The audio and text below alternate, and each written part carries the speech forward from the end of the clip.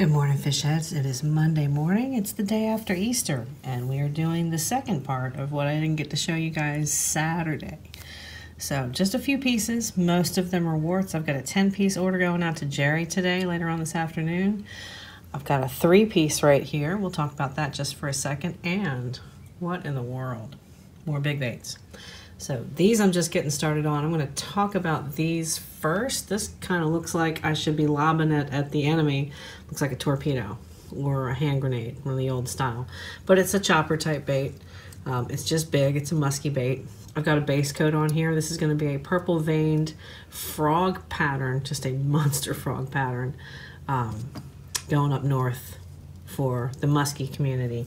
This is really cool as well.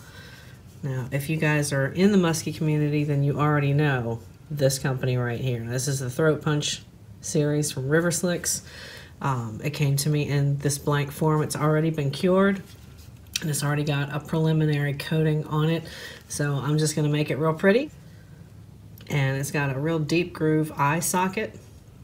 And for those, I was sent the marbles. So we're going to see, I don't know if I'm going to stick them in afterwards and then just Q-tip an eyeball on there. Still trying to figure out what's going to happen, but it's going to be fun. Might film this one just as a real fun series, something big, some good real estate to paint.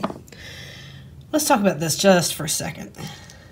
These are going out to Jerry this afternoon. He asked for 5 reds and 5 greens. He did not specify, only that he wanted a craw pattern, so of course we make them unique whenever we can for our customers. It's got that fluorescent orange on the belly and on the bottom cross segments. And again, we're not using black. This is that black magenta. It's a really good detailing ink and paint from the Wicked Detail series. You've got a little fluorescent yellow on the eyes and a little bit of speckling along the back. And my signature craw patterns. Also did it in the green, did the green a little bit differently than the red. The cross segments are pretty much identical, but we dressed it a little bit different with the detailing. We've got those spots up top. We've got this is a raspberry fluorescent, which kind of plays off the green real well. It's very visible, there's no doubt there. And then if you'll notice, we've got the same cross segments from there to here. So we use the belly segments on I believe it was the Art Tools FX series that I just grabbed a piece off of. So there's 10 of those. Real happy with how they came out. And moving on, we've got a copper crawl that's shipping out this morning.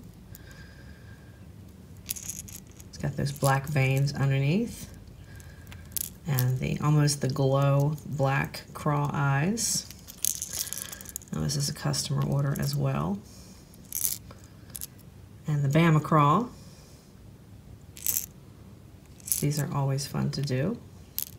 Look at those eyes. How cool is that? Those are neat eyes. Nope, not telling. Some things a girl's got to keep a secret on. But we just see it. That's happening all the time. I'm getting stuck. This is the month of getting stuck with treble hooks. Hopefully not too bad.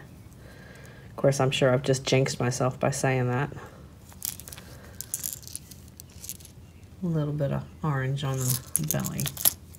And then a Diablo crawl. I haven't done one of these in a while.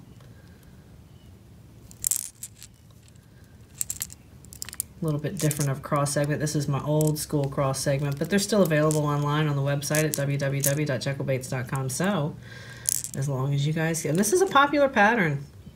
Especially a little bit earlier in the season, but this is for the northern customers and the Midwest customers that are hopefully getting a little bit clearer water now that a good bit of the rain has subsided.